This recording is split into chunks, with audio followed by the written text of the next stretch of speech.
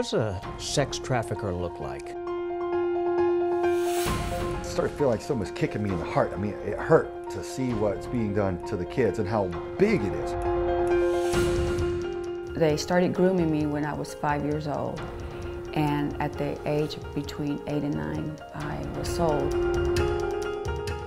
I saw no more than a 9-year-old, going from truck to truck in just a span of 30 minutes.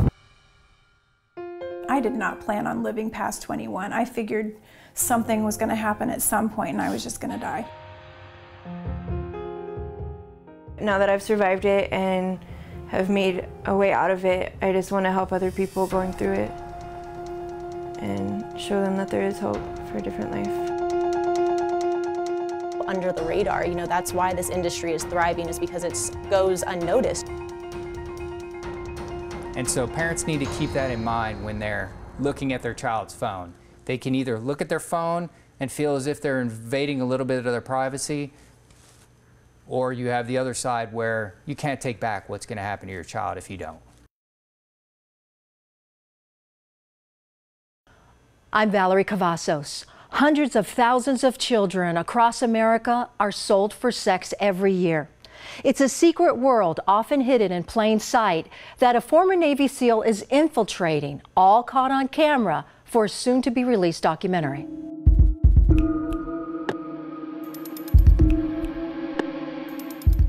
The unthinkable happens to these stolen children, and though law enforcement has tried to turn the tide on child sex trafficking, it still remains prevalent. For this former Navy SEAL Team 6 member, Craig Sawman Sawyer, the fight to eradicate it became a personal mission. We suffered a tragedy in our own family, and that just cemented, I guess, my resolve. It was almost like a challenge from the opposition saying, do you want it this bad? And that's when I realized that there's no stopping. I can't stop. I can't look away. Living in Pima County, Sawyer made it his mission to help extract victims and thin the herd of sex traffickers and predators anywhere in the United States, all captured on camera for his documentary titled Contraland. Do you think she's there, or do you think she's at the village house? There's a good possibility. There's a lot of trucking. Sawyer describes a recent sting operation with law enforcement in Utah, where a handful of men, different ages, different walks of life, are slapped in handcuffs. And you'll see there's no chance to escape. So this guy came in a minivan with car seats in it. The decoy met him outside, invited him in, asked him to have a seat. He didn't have a seat. So the decoy went to go offer him something to drink. She went into the kitchen to retrieve something to offer him to drink. And I came out to start my dialogue with him. And he panicked, and he started sprinting for the door. He bolted. And so I gave the code word for the SWAT team to come do the takedown and cuff him up. And we were watching him realize that whatever he thought his future was in his life is no more.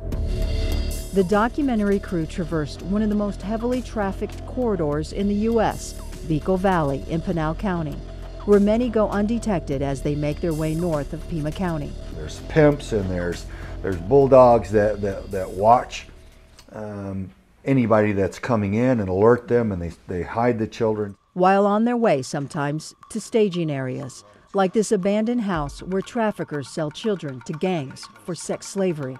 And the price tag can be high. Each girl can sell between $100,000 to $150,000.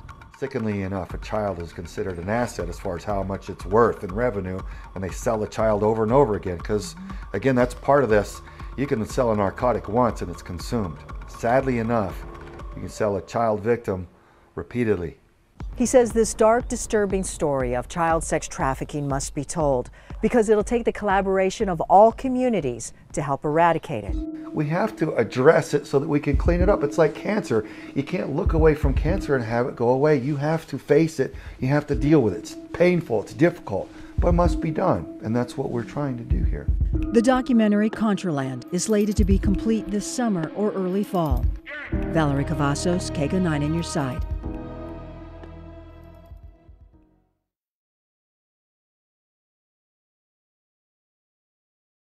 Scott Brown, Special Agent in Charge, Department of Homeland Security, Immigration and Customs Enforcement, Homeland Security Investigations. Human trafficking is a big subject. Break it down for us, the various elements of human trafficking. So, human trafficking involves the transportation, the harboring, the provisioning of persons through force, fraud, or coercion into forced labor or commercial sex acts. It's hard to imagine that happening still in this day and age. It's far more prolific than I think anybody recognizes, and certainly more than anybody wants it to be.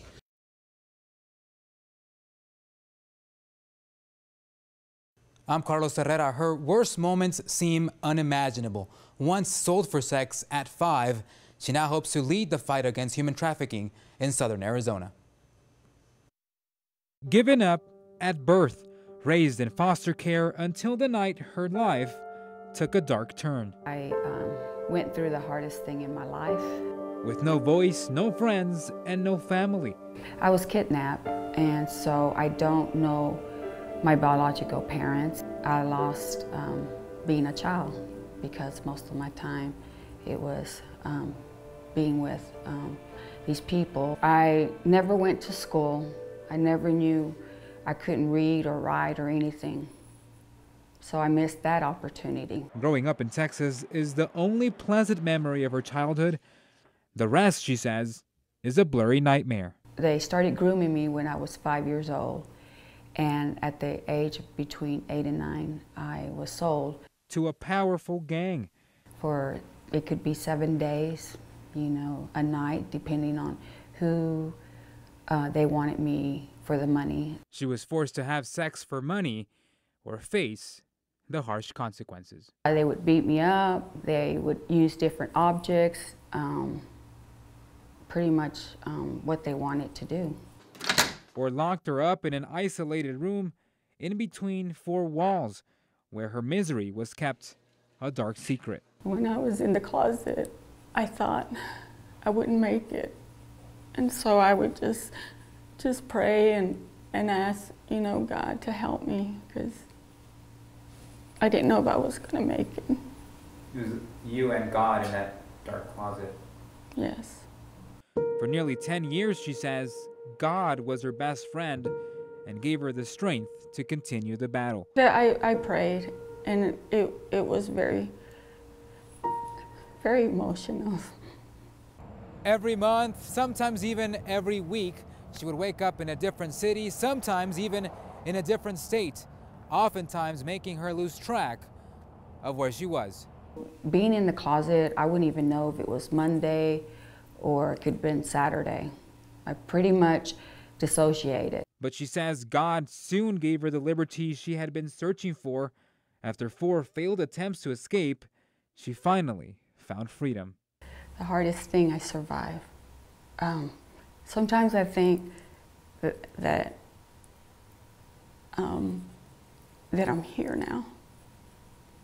And when that was happening to me, I didn't think I was going to make it out. Almost a decade later, she still lives in a life in disguise with a new identity. From name to everything. Alienated from social media, a life that brought her to Tucson, her first ever home, where organizations like Kodak have helped her recover and give her life a new purpose. She's now enrolled in school where she hopes to obtain her GED, go to college, and eventually become a social worker, where she'll be able to help others who have suffered the same pain she did for 10 years. A profession she says will help her reach one of her many dreams. That they will see me, who I am, a survivor. I'm Carlos Herrera, KGUN 9, on your side.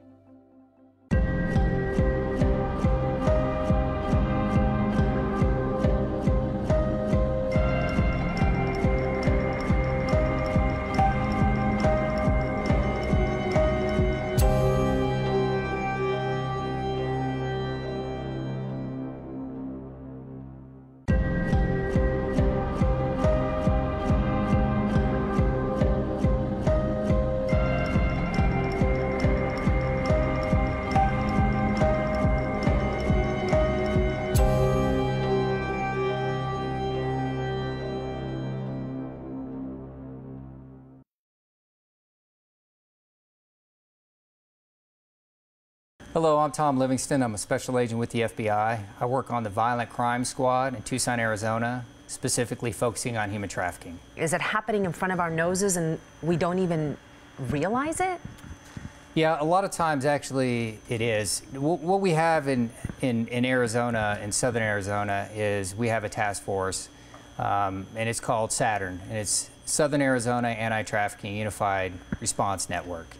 And we're the ones that go out and we proactively seek this trafficking that is happening. We'll do that with operations, through hotels, on the streets, over the internet, and we will actually target those perpetrators that are out there that are doing this to our children.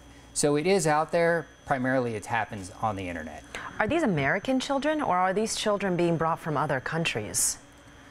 Primarily what I see is it's American children, but I do have an investigation right now where we had Americans who were trying to entice and recruit juvenile Mexicans to come into the United States for the purposes of prostitution. So this isn't just solely an issue that's happening in the United States, it's international.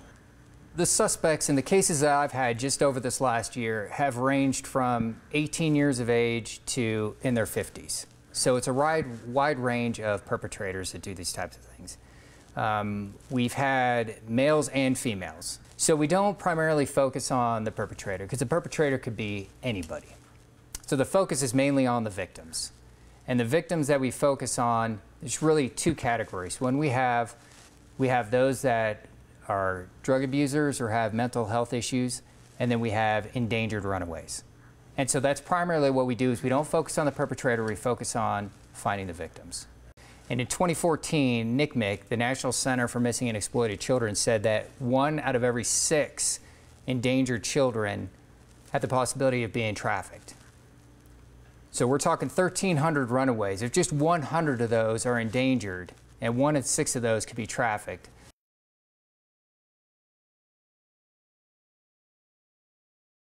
Far too often, human trafficking happens in places where we go to relax.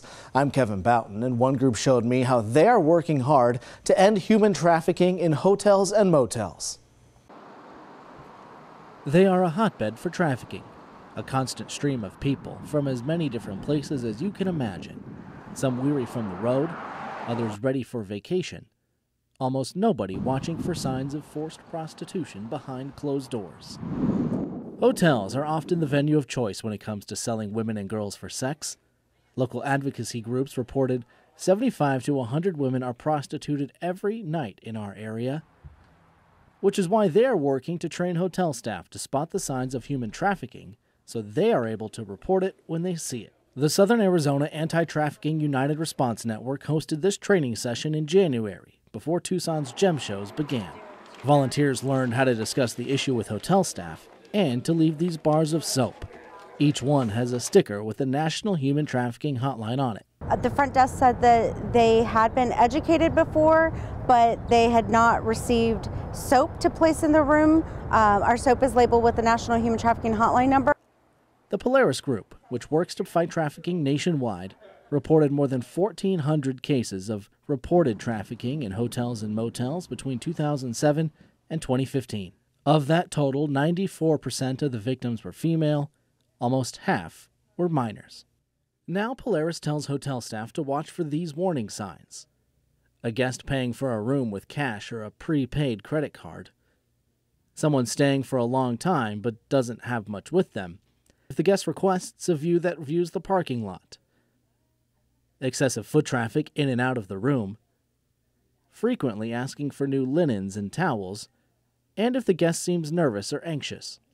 The group says if anyone spots these warning signs, to call police. Advocates hope education leads to prevention, and eventually they can help law enforcement unravel trafficking networks. I was naive about how deep it really was and how extensive the network is, and so having come along, I've been able to get more educated, and I feel more empowered to help others. Kevin Boughton, KGUN 9 on your side.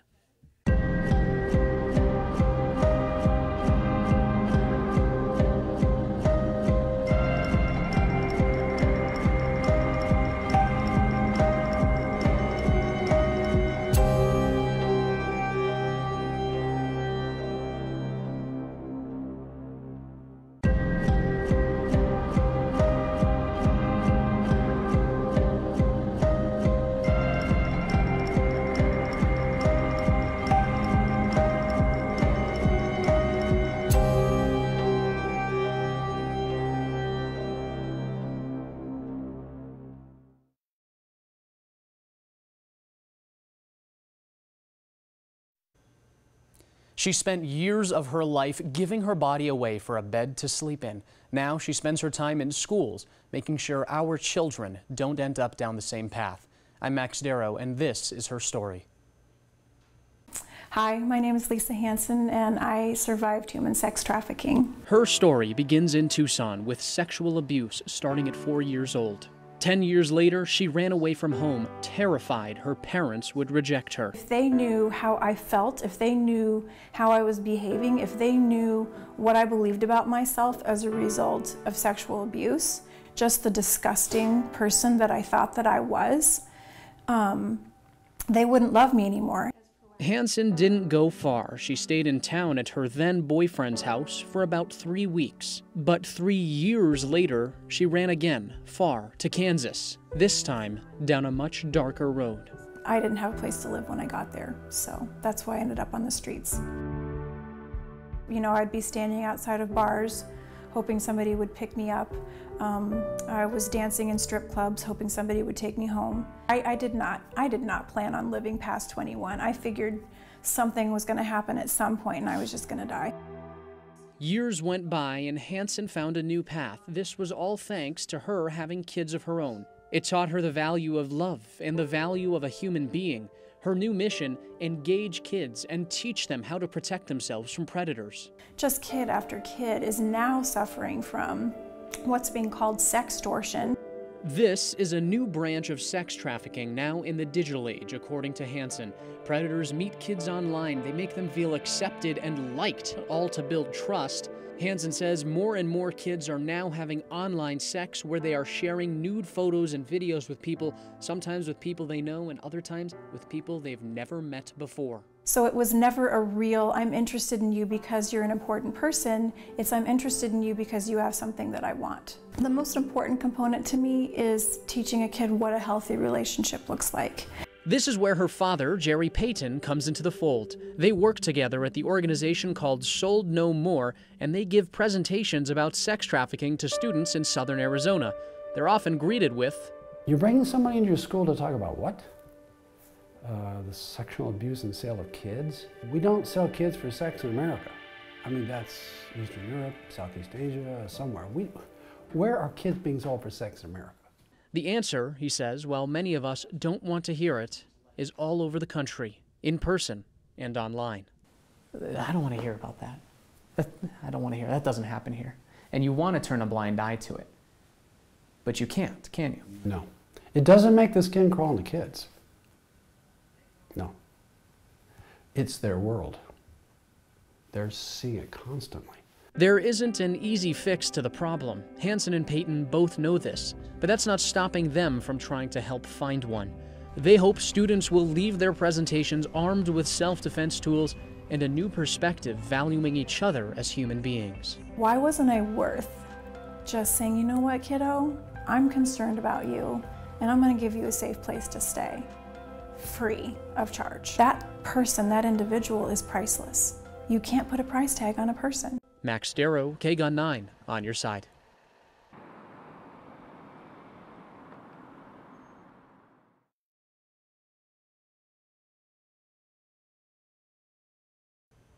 I'm Priscilla Casper. My photographer Chris Miracle and I bring you Tucson Police Department's Human Sex Trafficking Unit. We show you an arrest made on the east side.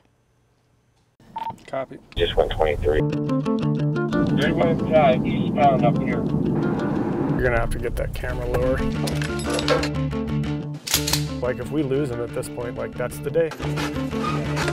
Chain link fence surrounding the wash area.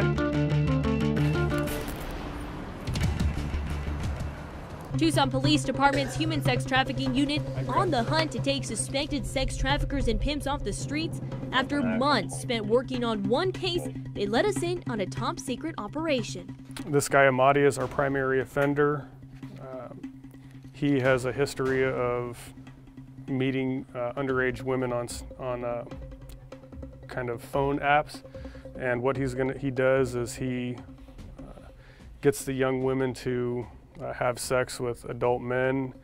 The goal for this mission, find out where he lives so they can get a search warrant. You guys got any questions before we roll? All right, let's go.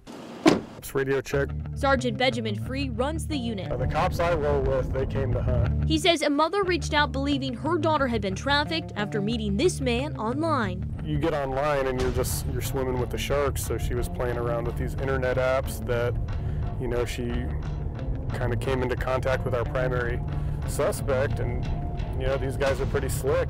Sergeant Free says typically these chats begin with innocent photos. Got serious real quick, and the next thing you know, this guy's arranging for adult men to sleep with a juvenile. He says some women are so deep in the relationship, they don't realize they're being taken advantage of. Sergeant Free says men will often manipulate girls and women by buying them clothes and food, even drugs. It's just you and me, and I'm willing to do this for you, but what are you willing to do for me? He says a bulk of the sex trade is online because it's more convenient for sex buyers to schedule when they want it. Sergeant Free sees women and men of all ages in Tucson being trafficked, but primarily women in their teens to late 20s. And the sad thing about it is the amount of money these men make off these women can be absolutely staggering. As we wait, his team locates their suspect, Amadi.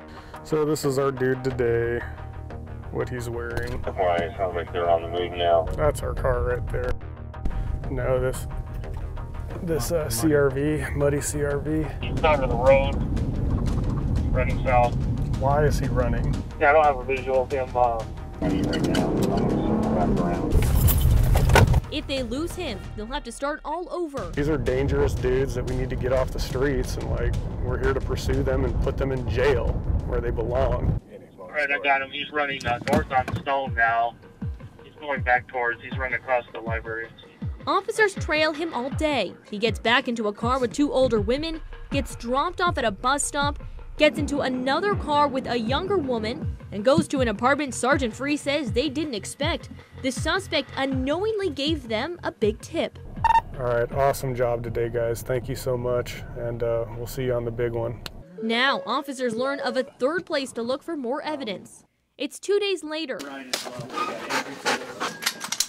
A detective has made plans to meet Amadi and another man, Nikolai. They think they're going to have sex with a 13-year-old girl. We got deals out to both of these dudes. Hopefully both of them show up. Still happy if one of them shows up, but sometimes none of them show up. So suspect number one, Amadi, he's currently out on release pending trial for 2 sexual assaults, one of them with a knife and one of them with a gun. They're worried about Nikolai, who was a former corrections officer. So you know he has law enforcement training. He's had access to weapons. Additionally, he has posted pictures on Facebook with him holding an AR-15. He just texted that he's on his way. Keep an eye on that Kia. That kind of looked like our suspect. Okay, glass break. Another text came through. He's asking where she's at. No, I'm pretty comfortable with it being our guy. I think we should roll in on this dude. All right, we'll take him. Slot start rolling.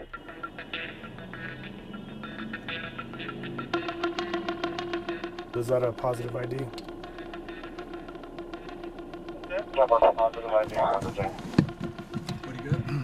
That's our guy. Officers arrest Nikolai on a number of charges, including child sex trafficking.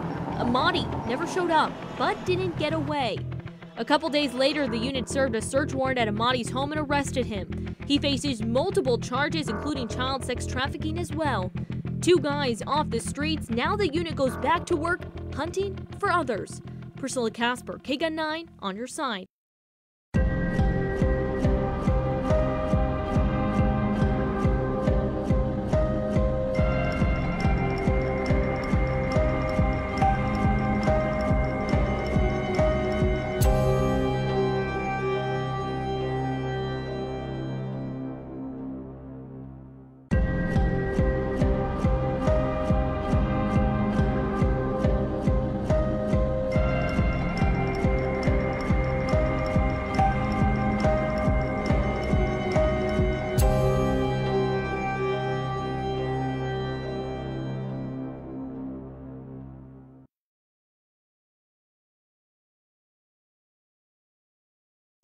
I'm Craig Smith. Sex trafficking victims trying to leave that world often find it will not leave them. They almost always have a criminal record that keeps them from building new and better lives. My name is Rachel and I was sex trafficked for about 6 years. None of the women you will meet here feel comfortable showing their faces or using their real names. They are at the Gospel Rescue Mission, working to build new lives, but their old lives keep holding them back. Rachel has a record of drug charges and is fighting to beat her addictions. It's hard to explain that to people that I meet or if I'm trying to look for a job. And there's also a gap of 6 or 7 years of no work history that I can't really explain. My name's Tiffany, and I've been involved with sex trafficking a number of times in my life. Over about how many years would you say? Mainly from the age of 13 to 15 and in my early 20s. The criminal record most trafficking victims acquire can ruin their chances for an honest job. I've developed 7 felony convictions on my record, and I've been to prison multiple times, and I have only worked maybe 3 years out of my whole life. I try not to share it too much, but I have a really big fear of judgment, and I usually run from situations. This is the first time I've actually been able to try and follow through with doing something different in my life. Sometimes in jail, the women learn about Gospel Rescue Mission. It offers a safe, structured environment to help them build a future far better than their past. So the classes that we offer, like the Healthy Relationship Boundaries class, can help them succeed, help them reach sort of an inner peace to help them succeed. We also offer helping people get a GED, teaching them job search skills, learning how to write a resume, learning how to do an interview, to build their confidence up so they can get back into the world. And in a job market where so many people apply by computer, a criminal record carries even more weight.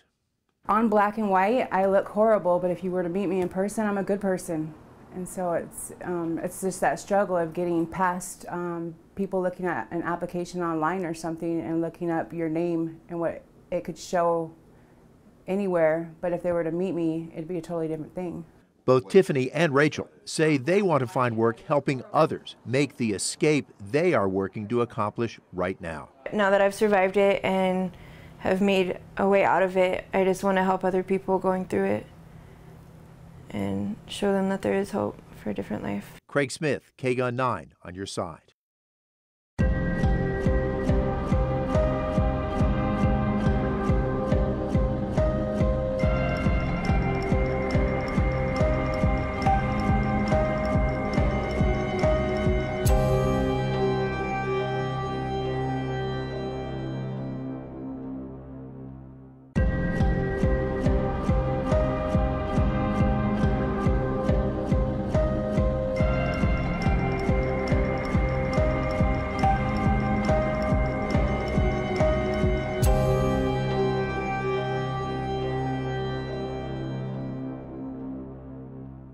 Where is it happening?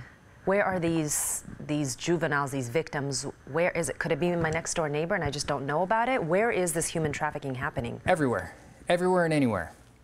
So when we do our proactive operations, we'll target hotels all around the city of Tucson, and I'll just focus specifically on Tucson because that's what I know the best.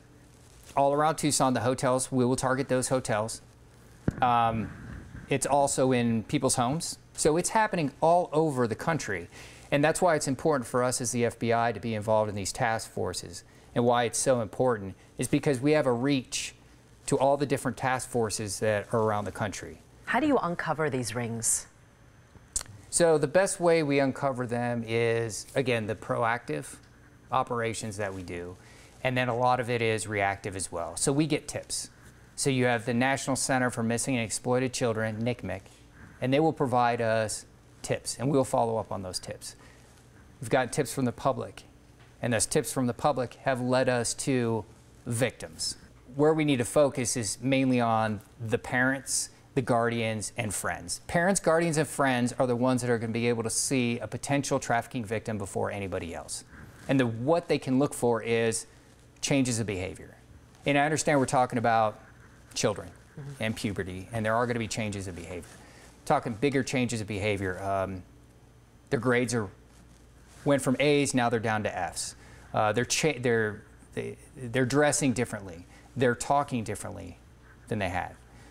They have money that you didn't give them. Where did you get the money? They have electronic devices, such as cell phones, that you didn't give them. Where did they get it?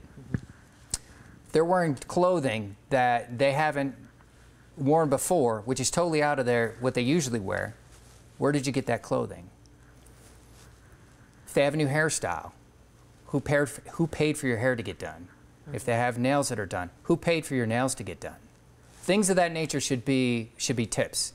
If they're chronic runaways, things of that nature, those would be indications to us that that child is an endangered runaway and we should look further into them. I think we will be able to get a handle on it. And again, I think the way we do that is we continue to use task forces. They're force multipliers. They reach a vast area that the federal government alone can't reach, and law enforcement at a local and state level can't reach. Because of the internet, it's going to continue to be a problem. But if we save one child, just one child, then that's a success.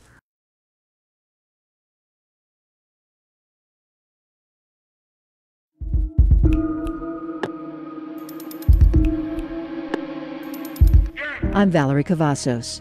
Sex slavery happens hidden in plain sight in our own backyards, literally in Julie's case. People have the idea of sex trafficking is it's always the person's being stolen or kidnapped or brought in from overseas, which that does happen quite a bit, but it's not always the case. Julie does not want her identity known, but shares with us how she became a child victim in her Phoenix suburban home. She says an immediate family member groomed her for sex trafficking starting at age 6. So it started with little things and then kind of to warm me up into the idea of sexual things happening. When she turned 11, she was sold for sex. First time that it happened, it was my trafficker took me into our backyard and had gentlemen lined up in the backyard and basically was like, how much would you pay for her? And then it was one by one we were taken in my room. And Julie lived, she says, in constant fear. The guys used like a lot of intimidating techniques. There was a lot of, I guess, violence, I would say, involved. She had been told her life, filled with sex and violence, was normal. I would say about 14 or 15 is when I started to look at other people's families and realizing that something was off with ours. But it just caused confusion because like those are, like my family's supposed to protect me. Is what they're saying true? Like, is this my purpose? Is this what I'm supposed to be doing? Because my family's telling me that. Shame and fear kept her from speaking up. She remained a deep, dark secret in her neighborhood, never on the radar for a rescue. The backyard and bedroom encounters continued over and over until Julie turned 18. She grabbed what she could and left, cared for by friends willing to help her cope with a lot of emotional baggage. I had, an eating disorder. I was self-harming, anxiety, depression, PTSD. It's these heartbreaking situations that is leading Tucson police officer Sarah Hott to start an equine ranch, Beauty from Ashes, with the purpose of providing a sanctuary for recovery. We as law enforcement don't have anywhere to send them. They end up right back in that life. Julie is now in graduate school with a mission to help other innocent victims who are sold for sex. Valerie Cavazos, KGUN 9 on your side.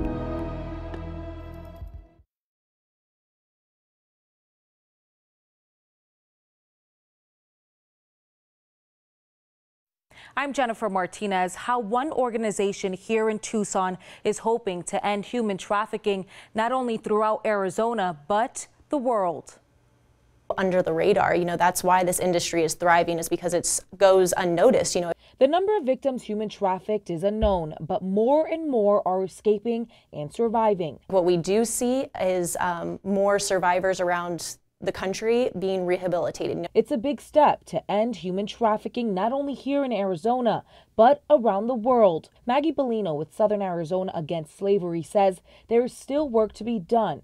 After taking over this organization in 2017, it's heading in a new direction. Trying to figure out where the gaps are in the community, because it's my fear that there's a lot of nonprofits in Southern Arizona that are working to eradicate sex trafficking, but we're not working together. I feel like there's not a really strong diversion program in Southern Arizona where there are all over the country that we could use as kind of a roadmap to use. So I think that would be something that we want to look into. It's something that I feel like we've identified is a diversion program, maybe a home, rehabilitation, things of that nature. SAS focuses on 3 initiatives, the first being education, the second is law enforcement policy, and the third, Project RAISE, a victim-centered diversion program designed to equip Tucson area survivors with the resources they need to reintegrate into society. SAS organizers say everyone needs to be educated to be able to tell the difference between a sex trafficking victim and a prostitute. It's really important to know the signs of what you're looking for. Again, I think that in society we have this negative connotation with prostitution, and we have a real misunderstanding as to how that comes about and how folks decide to do that. If you would like to know more about Southern Arizona against slavery, head over to KGUN9.com. Jennifer Martinez, KGUN 9 on your side.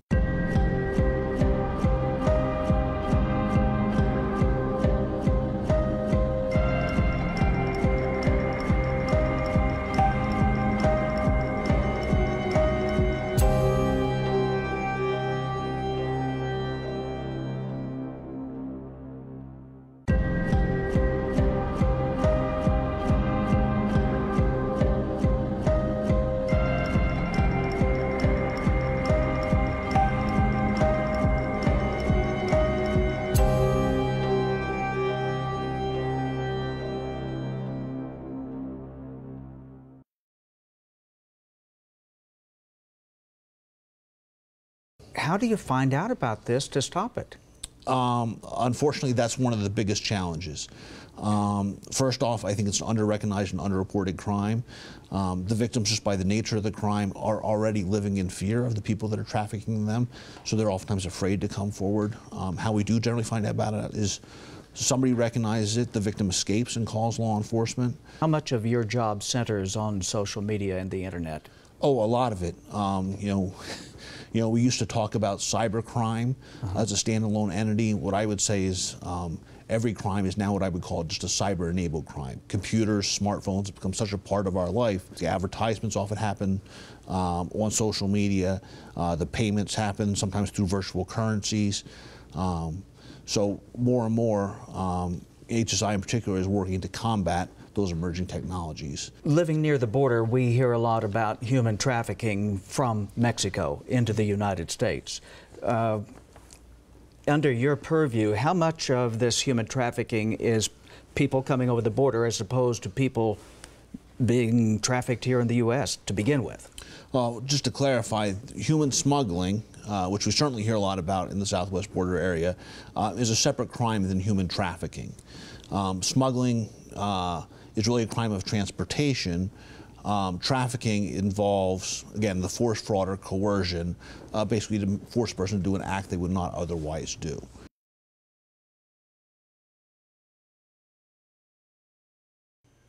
I'm Ivan Rodriguez. You just heard the stories on human trafficking. Now, I tell you about a story on the U.S.-Mexico international border on human smuggling. More than 200,000 people going about their lives in the border town of Nogales, Sonora. Beneath all the noise, a darkness people know exists, but few decide to recognize. Esta por donde vamos es la calle Reforma. This street we're on is Reforma. Here you'll see many migrants walking about. Samuel Lozano is a Jesuit priest with the Kino Project, situated a few hundred feet from the border.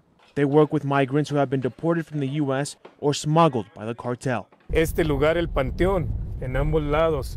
This cemetery is where many migrants who don't have a place to stay and who have used up their 3 days at the shelter end up sleeping. Rejected by society, these migrants rest alongside the tombstones of others whose fates have been sealed shut. Sometimes the dead have a better shelter. Every year, hundreds of migrants from Latin America try crossing into the U.S. Many of them make arrangements with coyotes who help them cross. Usually, coyotes have ties to the cartel and pay a fee for every person they cross. This is one bus terminal in Nogales. Based on several accounts, this is a hotspot for cartels to pick up migrants who are then trafficked. Entonces en la terminal, cuando llegan, le dicen. So when they get to the terminal, the cartel asks them, "Are you the person who's been recommended to us?" their answer can be a matter of life or death. Maria Engracia Robles has been working with the Kino Project for the last 12 years. She says most of the time migrants will answer yes, because they actually are waiting for their coyote to pick them up. Al padre Samuel se la han hecho.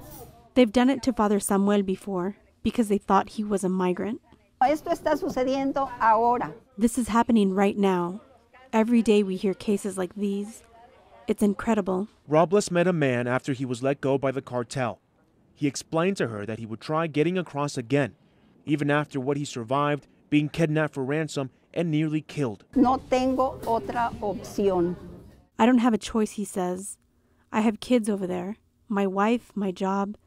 In Mexico, I don't even have a place to sleep. Esta realidad tan dramática. This is the reality here.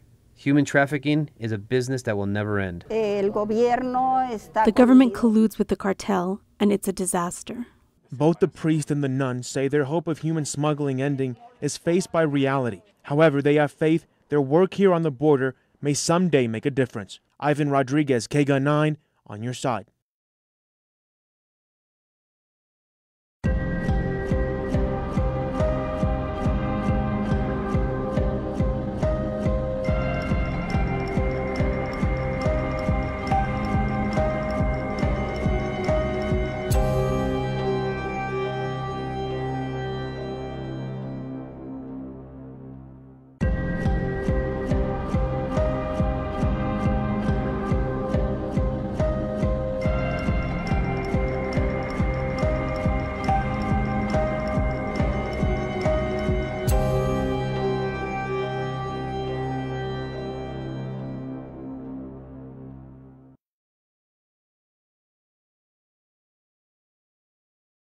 I'm Alexa Liaco. Truck drivers are now finding themselves on the front lines of the human trafficking crisis. I sat down with drivers to see how they're banding together to find victims.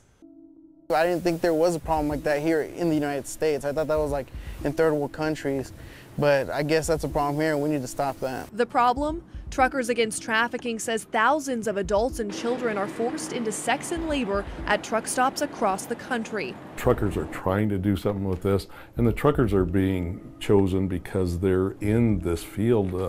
They're stopping at the truck stops. That's where the sex trafficking is at. And drivers say they've seen it firsthand. My dad drove truck for 18 years, and I've been on the road with him, and I've seen this stuff with my own eyes. It's one of those things that's really disgusting. I saw no more than a 9-year-old, going from truck to truck in just a span of 30 minutes. But now HDS Trucking Institute has a special class teaching drivers how to recognize and help victims of human trafficking.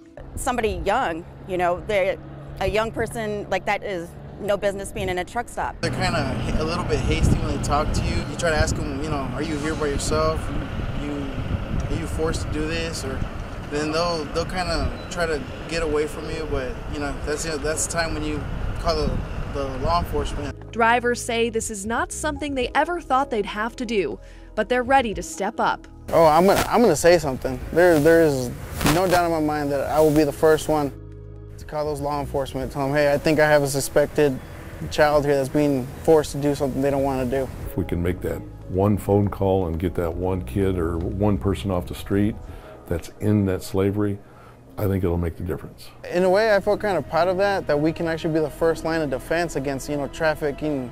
It's a good thing that we're doing that helping law enforcement get that disgusting thing out of the way. The Trucking Institute is now part of a statewide effort to fight human trafficking at truck stops. Drivers now have window stickers with a helpline for victims to call or text in. Truck drivers say they hope to be the lifeline between victims and law enforcement that was never there before. If we can stop one, because it's somebody's daughter, somebody's son that's out there, and that's what it's about. Alexa Liaco, KGUN 9, on your side.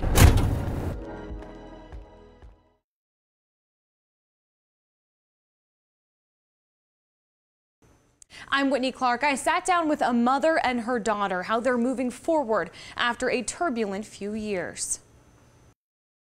Found out on her Twitter page via her sister's mom. Have you looked at her Twitter page?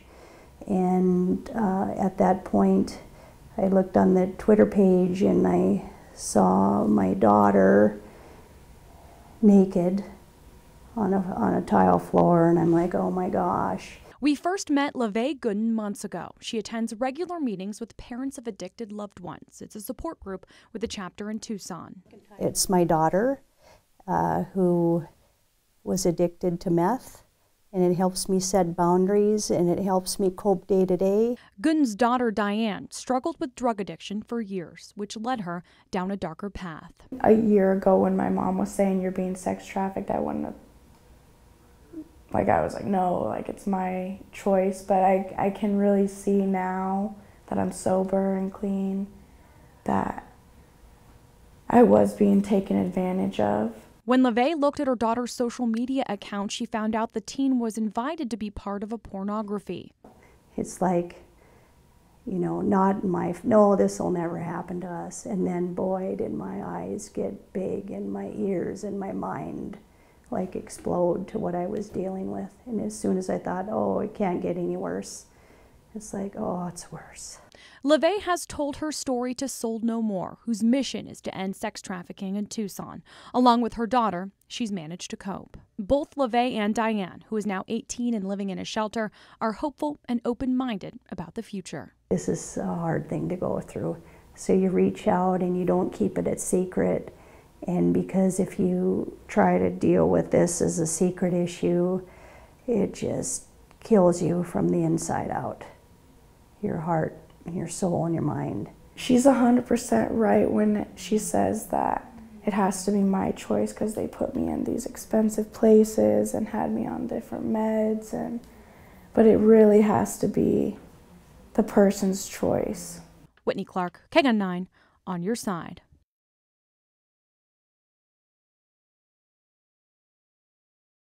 And I think that's one of the most important lessons for parents and grandparents to learn is people will do horrible things when they think they've got the anonymity of the internet working on their behalf. Know who your kids are talking to on the internet. Ask them questions. If you see their behavior changing, engage with them on that. If they have social media accounts, particularly if they're younger children, make sure you have access to them. Kids aren't always honest. That's just part of being a kid. Yeah. So you can't necessarily trust your kid, no matter how good your kid is. Is there anything else that you could tell parents besides just keeping an eye on it, that they could help them in protecting their kids on the internet? Look for changes in your kids' behavior. If the kids are changing who their friends are, if they're disassociating themselves with kids that have long been their friends, if they're changing their social networks in the real world, that may indicate that they're having more extensive contacts in the internet world. Yeah. Watch for changes in patterns of dress. If your child didn't generally wear revealing clothing and now they are, or if they're dressing more as an adult than as a child. Ask questions. Let them know there's no shame in being trafficked, and if you want to help other people avoid going through that same horrific experience, come forward. Let law enforcement know. We're here to help you. We're here to support you. Again, I would say that every agency efforts in tackling crime have really shifted to a more victim-centric approach. We're not just out there to get the bad guys, we're there to take care of the victims of crime as well.